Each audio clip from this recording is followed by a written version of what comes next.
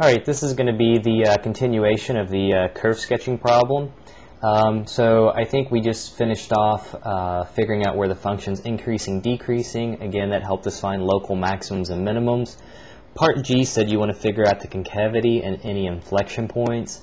It's almost an exact repeat of what you did in step F, but so now we have to take the derivative of the first derivative. So again, it says you get the bottom part times the derivative of the top, which will just be -1, minus the top part times the derivative of the bottom part, all over the bottom part squared.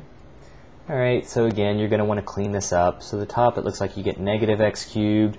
Again, if you FOIL out, you'll get 2 times 3x squared, which is going to give you 6x squared, but the negative is going to make it, well, -6x squared. If you distribute the -x, you'll get -3x cubed, but then it'll become a positive 3x cubed. In the denominator, x cubed squared will give us x to the 6. Remember, just multiply.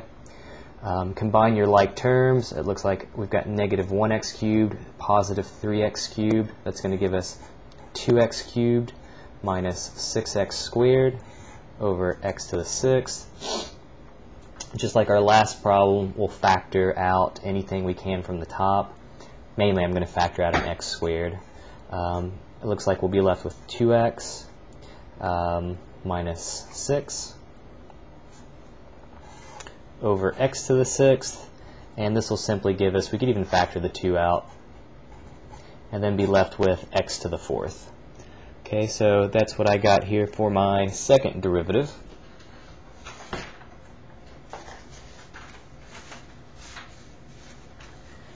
And again, now we basically just need to do the same thing that we did before. We only call them critical numbers for the first derivative, but you still make this little sign chart for the second derivative and do the same thing you did a second ago. So I think what value will make the numerator 0? Well, how about x equals 3? What value would make the denominator 0? How about x equals 0? Same thing. Notice if we take a number between 0 and 3, maybe we can use 1. It looks like the numerator is going to be negative. The denominator is going to be positive. So the sign's negative, and that means it's concave down on that interval. If we take a number, say, smaller than 0, say -1, it looks like the numerator is going to be positive, the denominator will be positive, the sign is positive. That means the graph is going to be concave up on that interval. Take a number bigger than 3, say 4, the numerator will be positive. The denominator is always positive. So again, we're going to get positives, and that means it's going to be concave up on that interval. Again, an inflection point is a point on the graph where the concavity changes. Well, again, it looks like it changes concavity at 0, but you have to remind yourself that 0 is not even a point.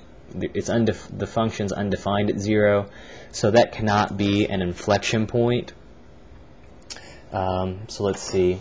So the inflection point corresponds to the x coordinate of 3, and again, if you think about the original function, x minus 1 over x squared, if you plug 3 in, what are we going to get out? It looks like 2 over 9. So it says our only inflection point will be at the point 3, 2/9. And now I think we have just about everything we need to sketch a nice little graph here.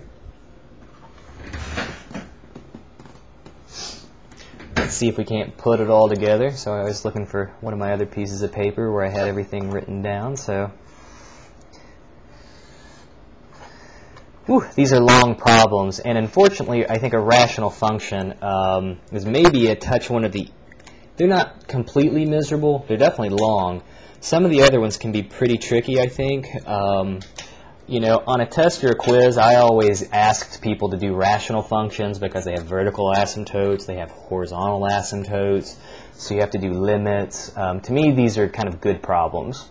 So if you have curve sketching coming up on a test or a quiz, I would definitely study at least 1 or 2 rational functions, but obviously don't limit yourself to those.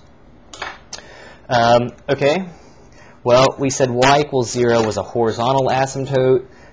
We said x equals 0 was a vertical asymptote, so there are those points. We said that at x equals 1, that was our x-intercept. Our local max was at 2, 1/4. So I'm going to put it up here a little bit. And then over here at 3, 2/9, we're going to have our inflection point. And let's see, now if we can't make everything, just do what it needs to do. So we know that x equals 0 is a vertical asymptote. Notice if you start taking numbers that are close to 0 but negative, what's going to happen? I mean, even take a number to the left of 0, maybe plug in -4. It looks like you're going to get a negative number out. So our graph is definitely below the x-axis. Since there's no other x-intercepts, that means the function has to stay strictly below the x-axis, so that I know that when it approaches this vertical asymptote of x equals 0, it's going to have to be decreasing there. And I'll just make it approach that horizontal asymptote.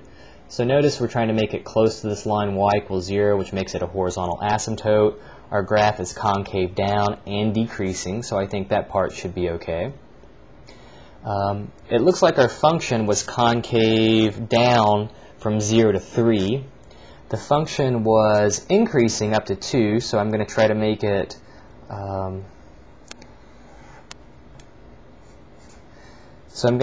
increasing up till 2. It's supposed to have this concave up shape to it. It's supposed to kind of look like the left side of a parabola, kind of like that. And then we know it's still concave down, excuse me, I think I said concave up. It's concave down from 0 to 3, so it still should have this kind of parabola shape. But we said from basically 2 to infinity, the function keeps decreasing. And we said from 3 to infinity, the function becomes concave up. So now it's going to have this concave up shape, but again, it's approaching this horizontal asymptote. So your graph should look something roughly like that. Alright, so again, maybe not the most beautiful artistic rendition. Hopefully I didn't misspeak too many times there. This should definitely be the correct graph. You know, play with it. If you're having troubles, I would say pause it at the very beginning. Maybe it's too late now. Pause it at the very beginning. Try to work it out on your own. You can always compare your stuff to what I have here. If you need to see some other videos, feel free to visit my website, justmathtutoring.com. Got tons of stuff on there. Tons of calculus videos. If there's some other examples you'd like to see, let me know. I'll try to get them out there whenever I have time. Alright, good luck my friends out there. Take care.